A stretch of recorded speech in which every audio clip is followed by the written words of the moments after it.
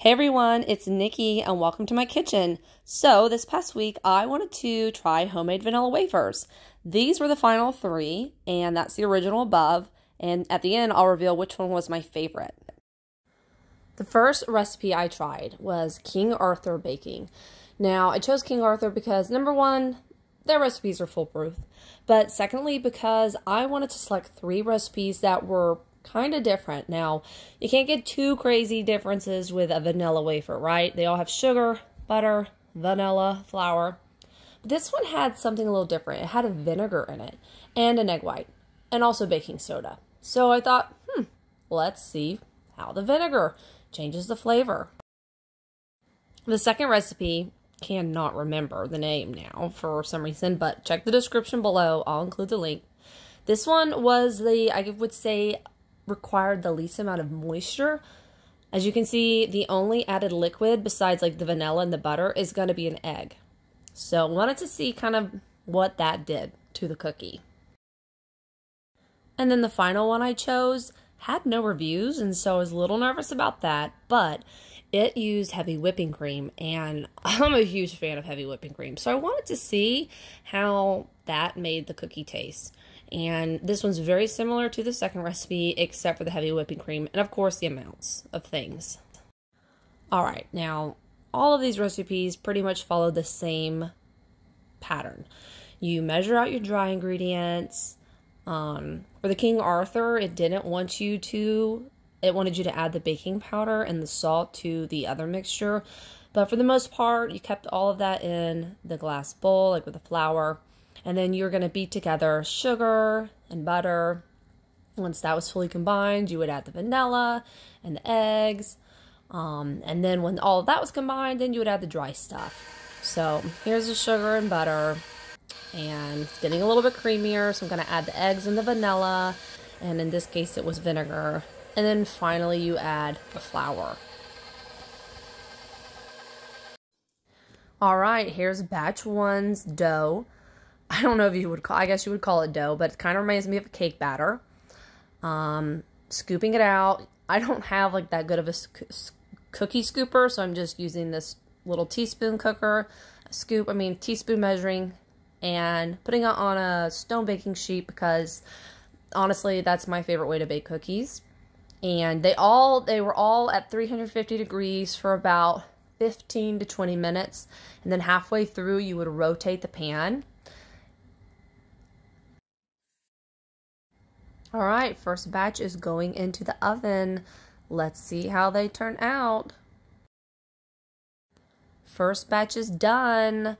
Now, these recipes, they want you to flatten the cookie dough before you bake it. Don't flatten it. Don't worry about it. They kind of flatten out in the oven. They're not the most beautiful things, but I don't care how they look. Alright, dough number 2 is ready to go into the oven as soon as I'm done dropping it on the cookie stone. So dough number 2 was a little bit more yellower, and I like trying the dough before I put it in the oven, and I would say it did not taste as well as dough number 1. Okay, here they go. Let's see how they turn out. Alright, these were much flatter, but looking pretty good. You cook them until you see like brown on the edges. There I am trying to scoop some out. And here's dough number 3. It was definitely the whitest one, but also pretty thick. I think because it just called for more sugar and flour in it. Alright, dough number 3 is going into the oven. Let's see how these bad boys turn out. Okay, they're done. Now, my camera's lighting is not the best, but these were much wider than any of the other ones, and they were thicker. Here are all 3 of them lined up together, so trying to show you the comparison of them all. The first one, second batch, and then the third batch. See the first one here, it's got a lot more like air pockets and bubbles. I kind of like that. Second one was a lot more thinner, and then the third one, they're like biscuity almost, but there they are.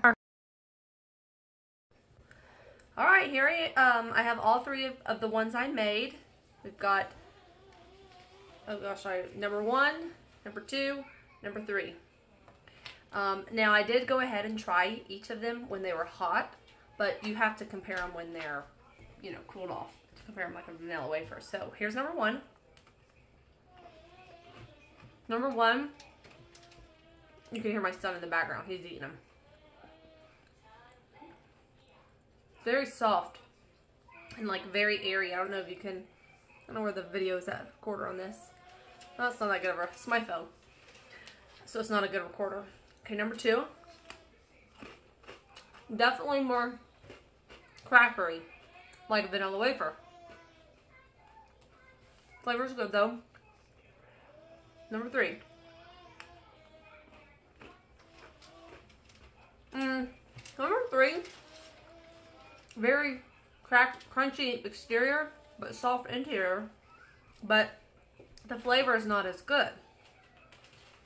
I forgot to show the inside of number two, inside of number three. I think my favorite one is number one.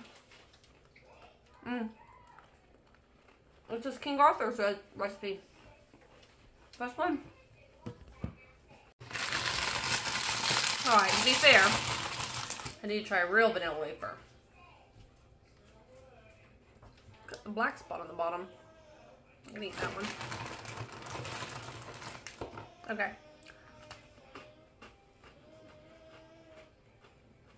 It's just not as good, you know? The vanilla wafers are good, but you can just almost taste that it's not as real. If you look at the recipe box, high fructose corn syrup. That's why I'm making it. I'm making a homemade version. It's got canola oil in it too. Alright. Well, give these recipes a try.